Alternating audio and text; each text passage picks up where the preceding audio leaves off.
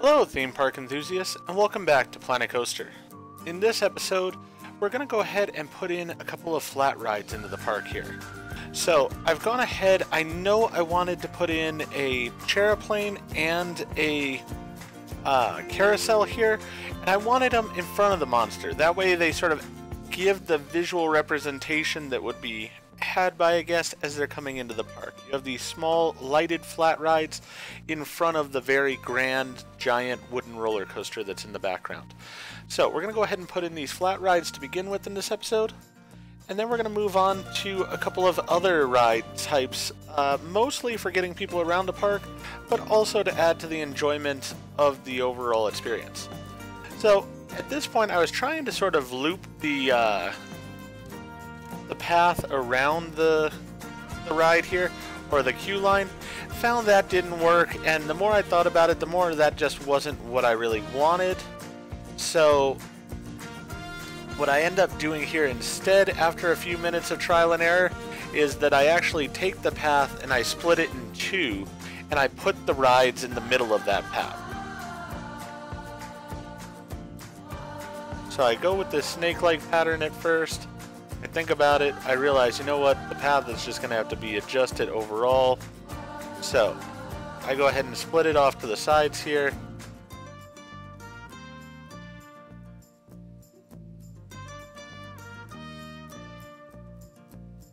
Then I made these connections over there. Not exactly happy with the one connection, as it required that I put in some fencing to it. Wasn't exactly the way I wanted it, but it was the way that I had to have it, it seems. So I will probably play around with that at a point in time, just off camera, trying to get it to look the way I want. I was having a lot of issues with the overall ground here. It kept wanting to either cut into the ground or to boost the ground up. Just could not get it to be flat the way I wanted to. But overall, I'm not too worried about that, because in the end I do plan on putting a lot of planting into this area, so I think that will eliminate most of this issue. For right now, I've left it somewhat blank, as you will see toward the end of the episode, but I do put in a few themed pieces just to increase the actual look of the line and such. As I said, long term though, my plan is to really surround these two rides with some flowers and hedges and things of that nature. Really make the area very pretty to walk along on either one of the paths. And I will put in some railings along the paths, just not the railings that come natural with the pathways. I sort of wish that the fencings and stuff just automatically could be attached to paths just by selecting one of the different fencings and such. But just does seem to fight a little bit in those cases. As I said, here I was having all kinds of trouble with the actual ground level and stuff. Just did not want to work the way I wanted it to. But in the end, I end up getting the ride sort of where I wanted it. Here I realized, you know, I want this path to be closer to the coaster instead of as far away as it was. That's when I sort of realized that all of the bushes, as I said in one of the earlier episodes, are connected to the building. I regretted choices I had made at that point in time, but there wasn't much I could do about it, and I wasn't about to go back. As you can see at this point, I had said in previous videos, I worked on multiple things at the same time, and when I was working on the Carousel and the Chairplanes, I had not put in the lighting on the roller coaster yet. As you'll see throughout the video, there will be more and more lighting on that roller coaster as we go along, because I would do that off camera, then I would come back and work on one of these rides, or work on the Gondola ride, or things of that nature, and just go back and forth, because of the fact that doing all of the lighting for that coaster was really a burden. There's no other way to put it. It was very tiring to do so. So I wanted some break from that, and I wanted to put in a few other small rides here that I thought would look nice in the park.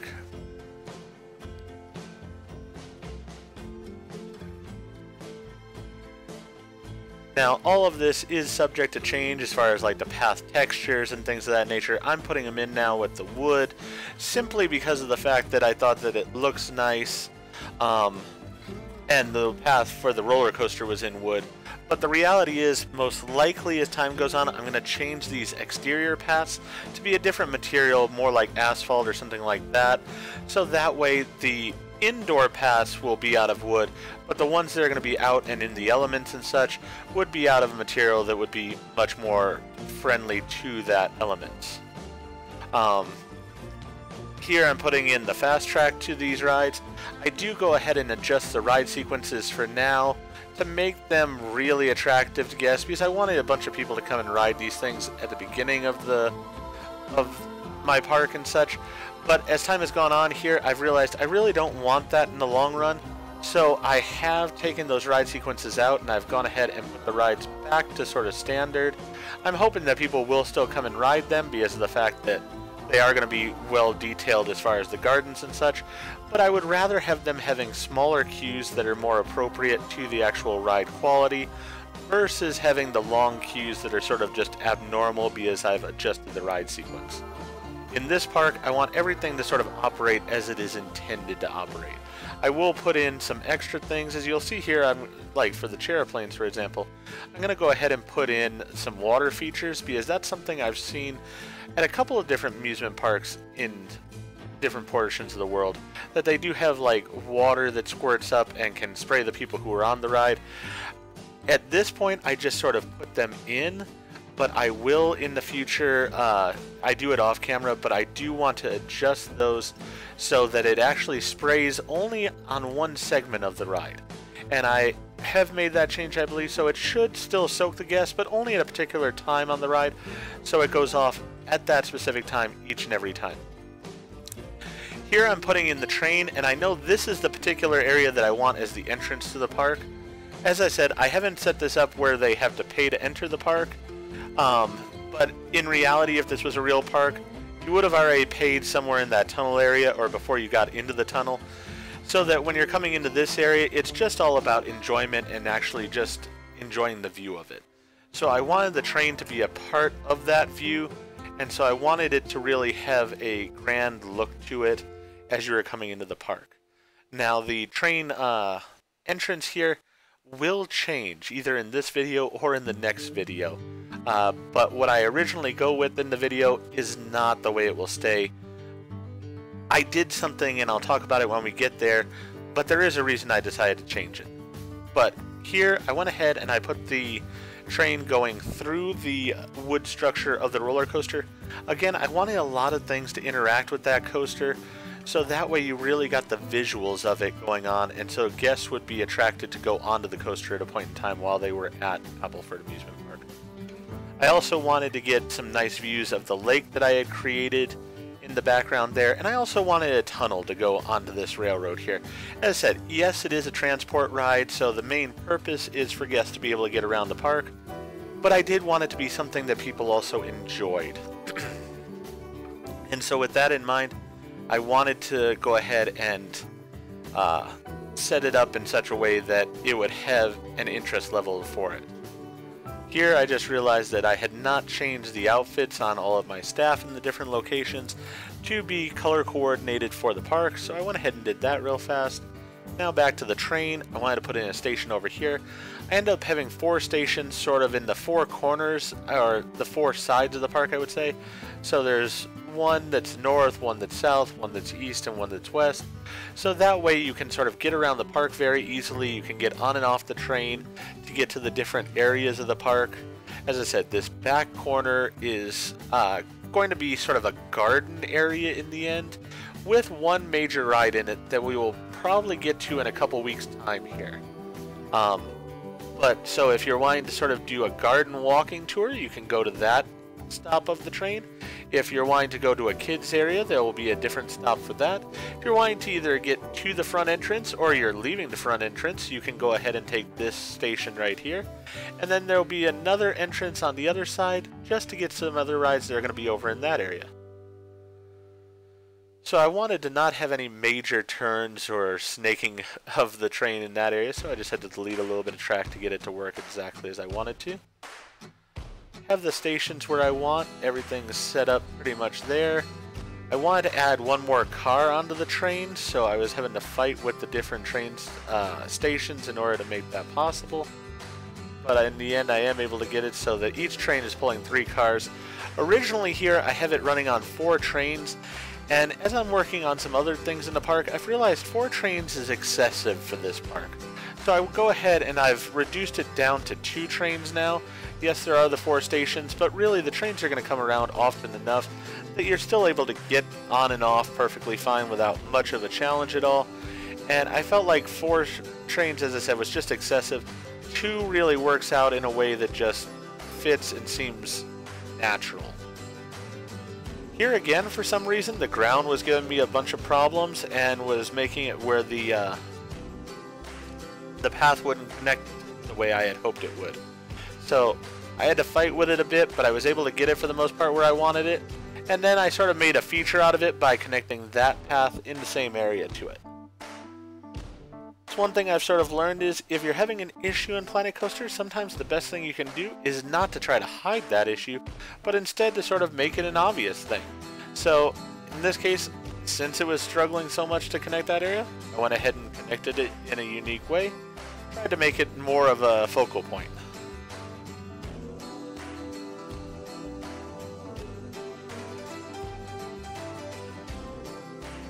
For now, the main part is just going ahead and connecting these these different stations up to the path so that it's all connected and the thing is then operational. Here, I knew I wanted to have this come down on this side, and I had in my mind what I was wanting to do as far as construction of this area. So I knew I wanted turns in a certain way so that I could hopefully be able to construct it in a visual manner that was what I was hoping for. You will see that I have to go through it multiple times to sort of get what I want out of it, but in the end, I feel like it actually did achieve what I was hoping.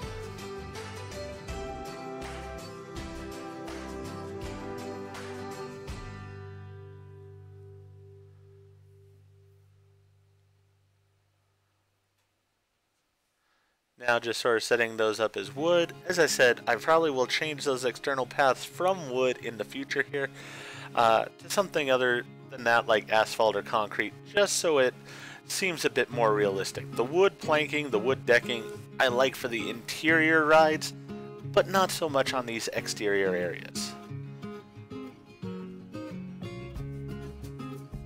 So then, same thing here as I do with the coaster at many points. Now that I've put in the trains, I feel like going back and working on the other rides a little bit. And oh, I also wanted to put in a Fast Pass station so that way people could actually get a Fast Pass who were wanting one.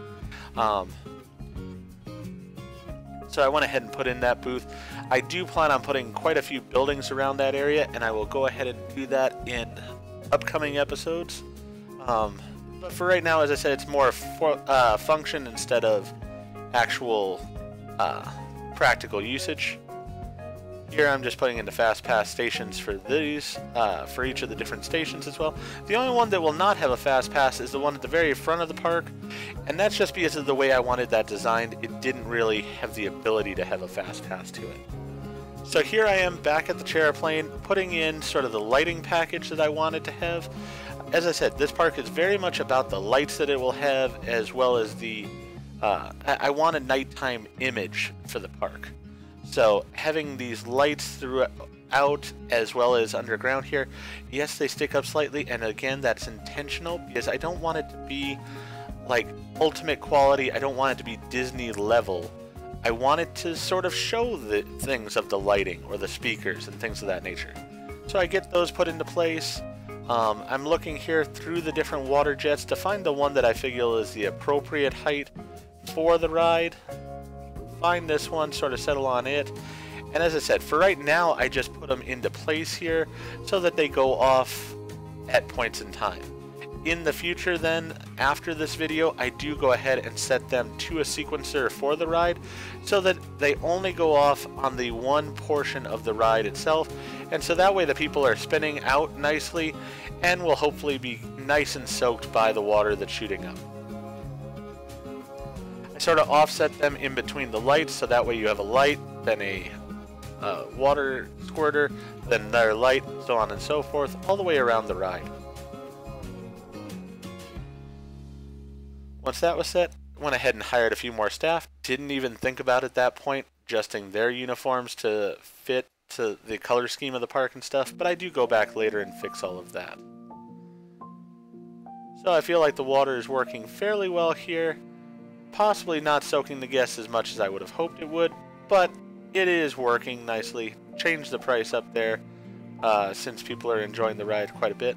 Then I go ahead and do a bit of light theming here for the carousel, and I put these different carousel horses in between the different portions of the queue, just to give some visual interest to the queue overall.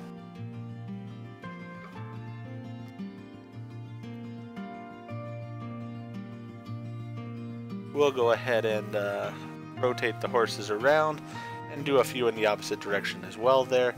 As I said, very, very light theming right now. I will come back through here and I will put in fencing and planters and stuff like that that will make it much more visually appealing in the future. But for now, I just wanted something simple there to go with those two rides. As you can see, in between that and what we're going to be doing now, I did go ahead and work more on the exterior of the Monsters building, but it was a lot of just putting basic windows in and lighting around some windows and theming and such. Not something I felt was necessary to cover in a video. Here, I wanted to do like a little entrance to each of these flat rides. So I really liked the look of this overall, I don't know if you want to call it a roof or what. So I figured, you know, I'd get some of these decorative pedestals here, or these columns, and I'd put them in the four corners, theme them to the color scheme of the park as I want it to be, and then we'll go ahead and use that as sort of our entrance for each of these rides.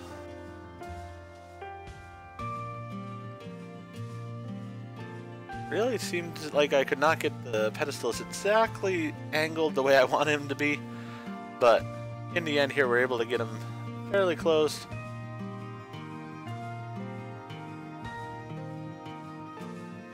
Then I will save this as a design so that way I could use it again for other exterior rides as I want to. Just looking for a sign that I can put the name of the ride on. I like this sort of ticket look one here, so I went with it. And as I said, we went ahead and put some lights on it here. As I said, I want everything in the park to have this sort of lighted texture and style to it, so this ride is no different.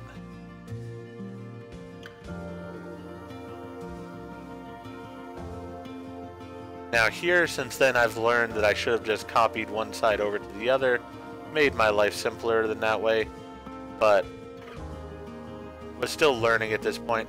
Hadn't realized that that was the simpler way to go about it. Had to learn the hard way, found out I was failing at it, then go ahead and move it over and attach it here. Another thing I wasn't using at this point was the snap feature when moving things, which makes it easier to adjust in increments instead of having to swing it in a great level of detail on my own. But in the end, was able to get it to work properly. Comes out looking nice, or as I wanted it to.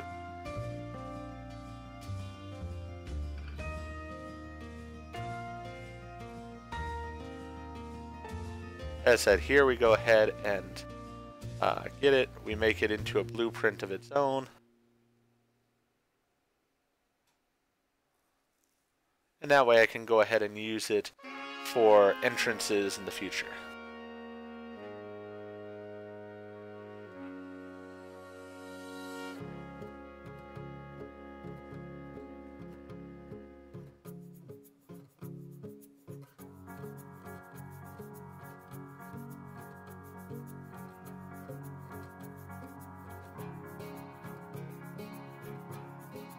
This particular one, due to the fact that we had this little divot in the ground here, again, having a lot of trouble with the ground on this particular episode, not exactly sure why, but I needed to put in some extra columns just to make it look realistic in the way it was.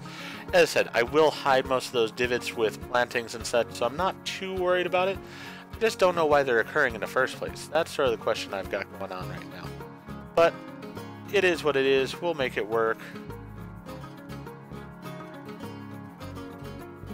Here I have not realized that the sign's on the wrong side yet. Now I did, so I swing it around here, and then I put these into the ground.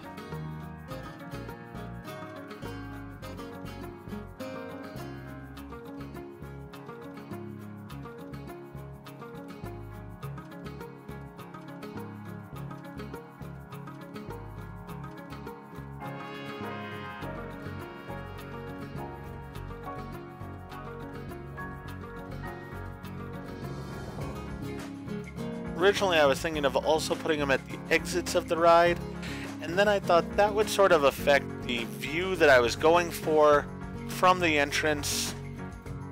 So I decided in the end to scrap this idea after looking at it for a moment. It just, like I said, it's too much going on then, and the whole purpose of this was to have something that is there, but at the same time isn't blocking the view of the rides and sort of the old-fashioned, old-world type of feel that I wanted this park to be having.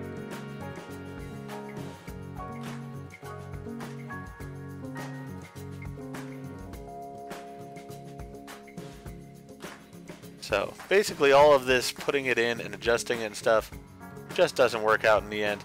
Especially with this one, I sort of see it, because then I can't see the carousel with it, and the entire point is to be able to see these rides. So I scrap those, I just leave the entrance ones. I like the entrance ones. The exit ones weren't a bad idea, it's just they're not going to work with the actual visual style of the park.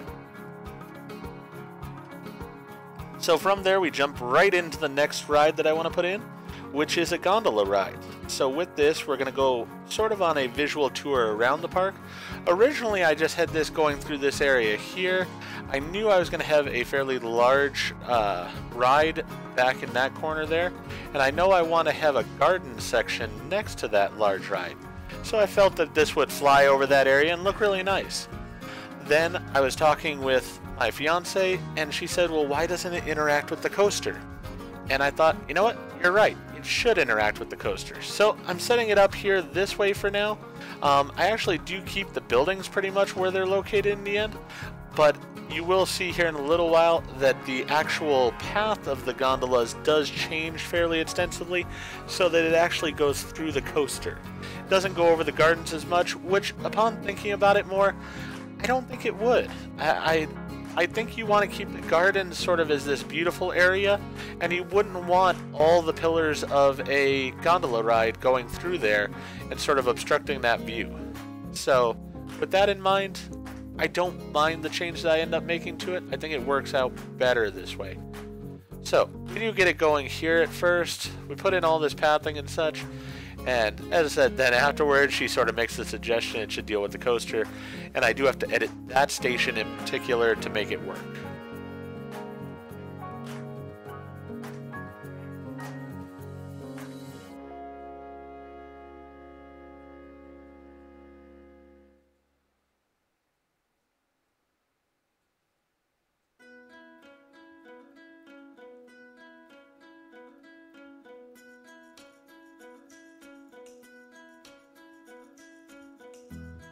Here I realized I hadn't typed in the name of the ride yet, so I needed to put that onto that sign. Checking how this is going. People are getting onto the train. It's working as it should be.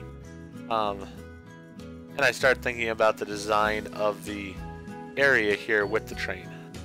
Originally I was going to use these arches because I really do like the arches overall, but they just don't fit what I'm looking for in my structure here. So I end up scrapping those. I start out going with this stone structure. As I said earlier in the video, this particular train station does change significantly from what I have here originally. The problem I have with it is this stone structure ends up being very castle-like, and instead of going away from castle, which is what I should have done, I end up playing into it more and really going with castle theming to the structure. And this is the entrance to the park, so I do want it to be a focal point for the park, but the more I thought about it, the more I realized this is an amusement park. I'm liking the sort of wooden and whitewashed walls that I've got going on and such. I don't want it to be something with a theme to it at all. I'm working very hard not to have a theme really to the park, and the last thing I need is the first thing that the guests see being a castle-like structure. I don't want little kids remembering it as the castle park or anything of that nature. So all of this work right here, I'm pleased with the design. It looked neat in its own way, but it just doesn't fit what I'm wanting for this park, so it will all go away in the end here.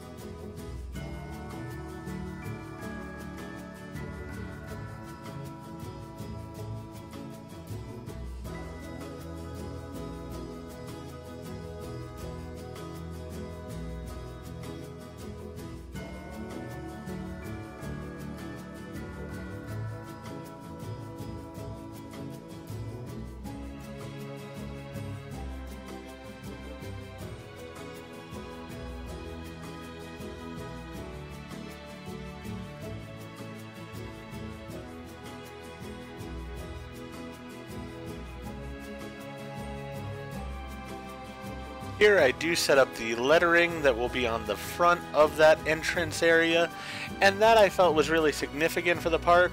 I really wanted its name in big lights and to really stand out for the park overall, and I do feel like this was a good addition to the park. So even when I do remake this entrance here, you will see that these lights do stay, because it, I feel, like I said, is sort of key to how the park is overall.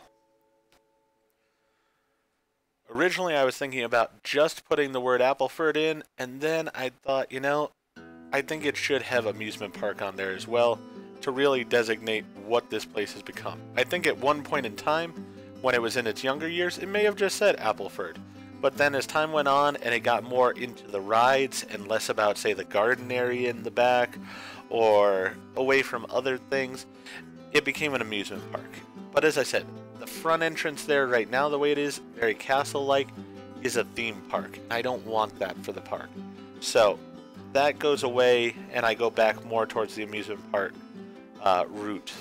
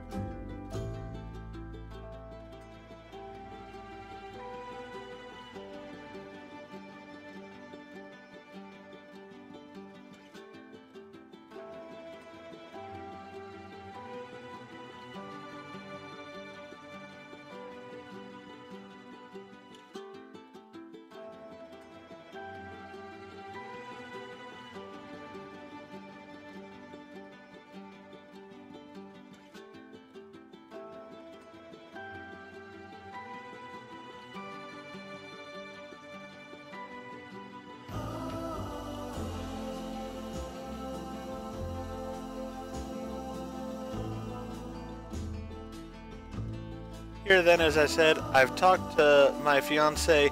She sort of pointed out that, you know, the gondola should interact with the roller coaster. So I take out that one station. I still want it in pretty much the same location, but I go ahead and have the gondola ride come across the roller coaster there as it does, which actually works really well. There's oftentimes as you're coming across there, the roller coaster will be going around the loop and stuff, or around its path. And so you'll get some interaction between the gondola and the roller coaster, and I really like that overall. So then the station goes back in, somewhat in the same footprint as where it was before, slightly different, but not terribly. And we're able to then go ahead and fill in the ground for the most part. Again, little issues with the ground just not wanting to cooperate, I did end up having to move a tree or two there just because they were going to interact with how the gondola was, but I do feel like it's much better in the location that it's in now. Here I'm removing the railing that comes with the queue lines naturally. And then here I start playing around with how I want to do this bridge. And originally I'm going with the stonework here. And the more I think about it, in between this time period and when I work on it the next time, as I said, I really am starting to be struck by that this is turning into a very castle-like area. And this is not, you know, Appleford's castle or something of that nature. This is an amusement park. It shouldn't have this level of theming to it. I also do realize this particular area I do want to leave the handrails on because of the fact that this would be dangerous for people otherwise. That is a giant drop into water. Yes, it is into water, but it would still be dangerous for the guests. So I did want to go ahead and put the railing in. With that in mind, I was okay with the bridge overall the way it is.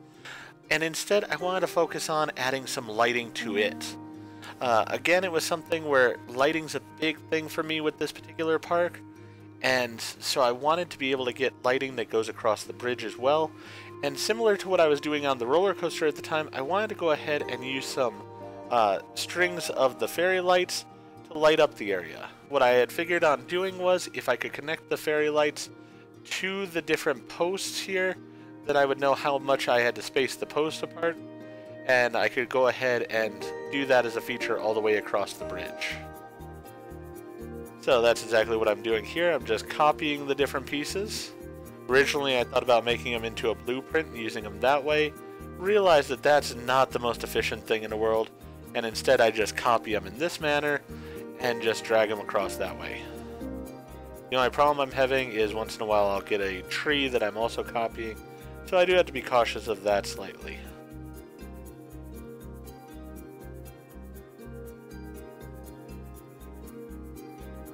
And I take the whole thing and I move it to the other side here.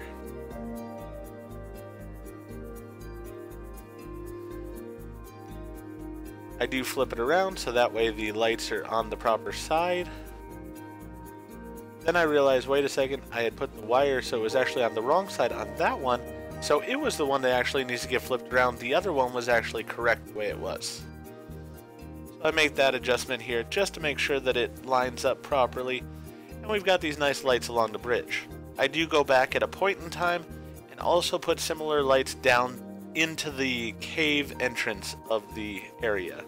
As I said, for the sake of the story here, that cave actually leads to parking that's on the other side of a road. There's actually just going to be the major road in the area of Graves Point here that goes through there, and so you have to go under that road to get to your car and such. So it's not that they're suddenly coming out of a cave or out of a tunnel, it's that this is just the tunnel that actually leads to the car park on the other side.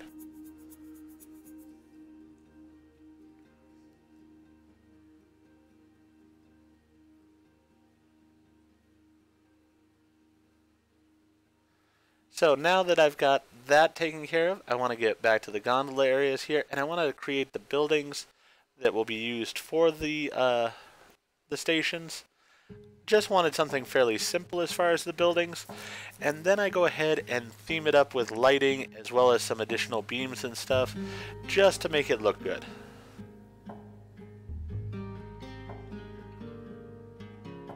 So originally I had started with those archways. Didn't like them in the end. I wanted something a bit simpler than that, so I went with these beams instead. Then decided no, they didn't look quite right. I am going to do a building that's going to be sort of beams like that at a point in time most likely, but this just didn't seem like the right place for it, so I went back with the archways because I wanted a final back wall to this ride on the opposite side here. So I felt like I needed to have actual structure to it to hold up that wall. Because I just didn't want the whole ride apparatus showing through like it would have if I had just used the beams.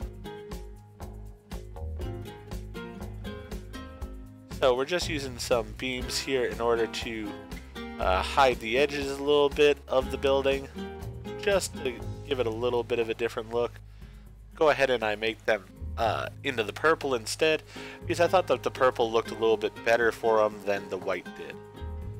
And again, we add our lights here to once again continue with that theme of light throughout the park. I bring those over to the other side, but I also decide I want them on the roof of the building. So as I said before, if you have a little issue, like here there's this little line in the roof. So instead of trying to hide that line, let's make it into something that's a focal point. So we go ahead and put the lights along it. We also put lights along this edge here, and basically we're sort of creating architecture of the building through the lights themselves.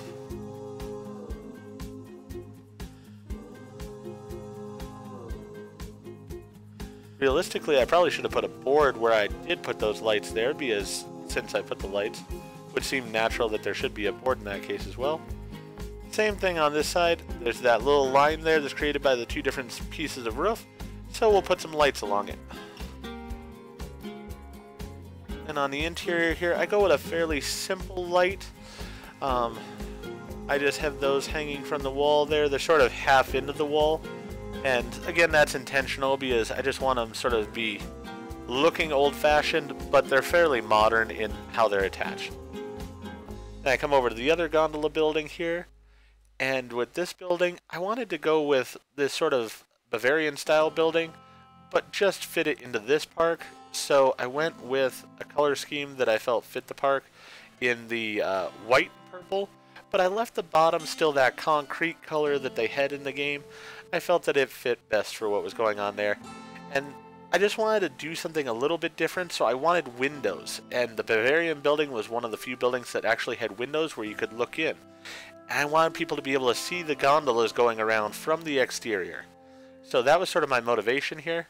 Here I'm putting in these little ledges, and the whole purpose of them, I know they're supposed to be supports for like, you know, beams and things of that nature, but I felt like, you know what, they could actually hold up a lantern quite well, and that's exactly how I have them. They're holding up these lanterns here just to give that visual interest and at the same time give lighting to this area. Lighting, I find, is a challenge in some of the buildings because of the fact that the people will be moving close to the walls, so if you have lighting that sticks out too far, it actually then clips through the people. I don't want that at all in my park. So I wanted some lighting that sort of hung up nice and high and at the same time is very snug to the wall so it stays out of the way of the people.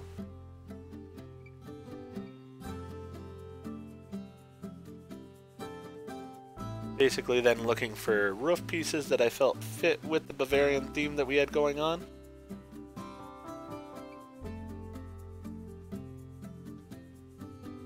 I knew in this particular case I had wanted to do a flat roof because I wanted to put something on top of it here to add a little bit more visual interest to the place.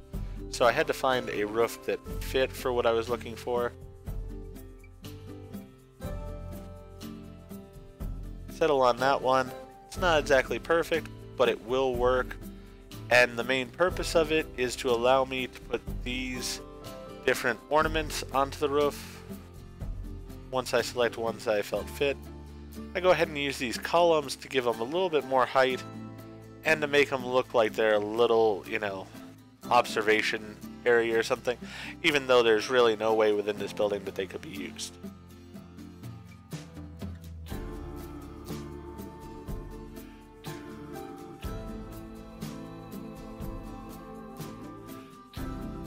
So I change up the colors so that they work with the rest of the building. And then I put some windows into them because, as I said, I wanted it sort of like it could be an observation tower area, even though it doesn't work in that aspect.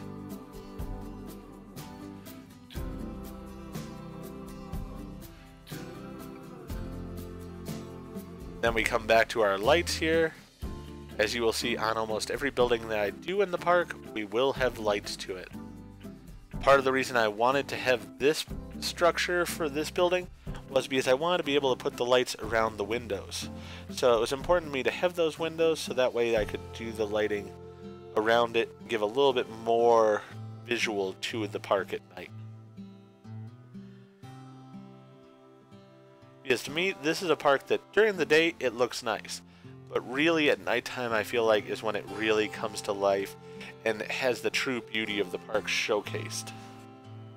Again, here we had this odd little raised portion for the roof, so let's highlight it by putting the lights right into it there. I decided to put the lights onto this area as well.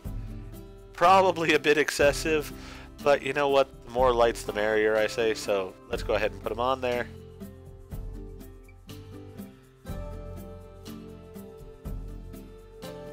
Of course, with the angles of the little roof there, it is a bit challenging, but we make it work in the end, and I think it comes out looking pretty nice.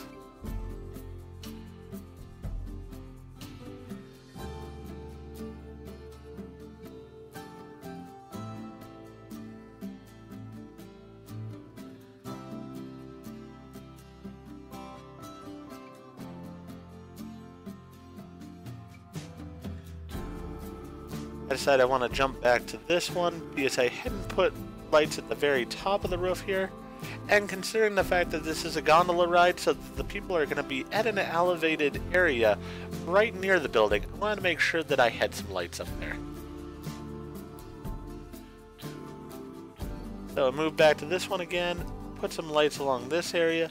As I said, looking back on it now, I really probably should have put some purple beams in these areas as well. If I'm going to have lights there, it probably would have been wise to have the purple beams also in that area, but I didn't, and like on this side, I sort of felt like I didn't want beams there because of the fact of the actual apparatus for the ride itself and how it was going to function.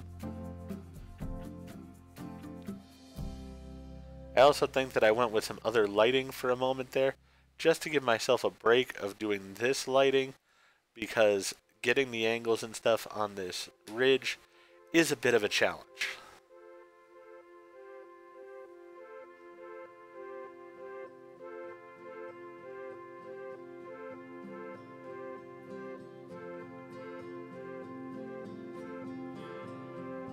I realized I had put those lights on incorrectly and I had put them above the line, so I drop them back down there. Then we have this nice little on-ride of the gondola. Gives you an idea of how it's going to look in-game. And with that, we're coming to the end of this video. If you enjoyed the video though, please go ahead and click that like button. If you've not already, please subscribe to the channel, click the bell icon, so that you're aware when I produce new videos in the future. Thank you. I hope to see you all again for the next episode of Planet Coaster, and for more of Appleford Amusement Park.